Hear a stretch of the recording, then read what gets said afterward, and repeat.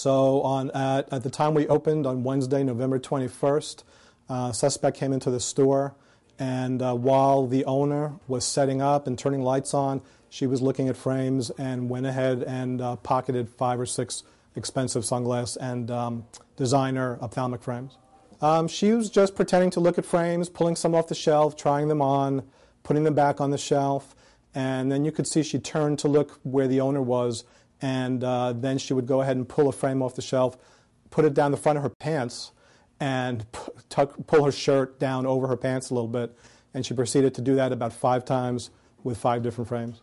I believe she took 2 Jimmy Choo frames and 2 or 3 Gucci frames, which are all very expensive. Some sunglasses and some like regular ophthalmic frames that you could just put lenses into for regular glasses. We didn't know at first. She was very good. She would turn away from the owner, tuck them under her shirt, down her pants, and then turn back towards the frames. So it was all very quick, and she was very, very good at it actually.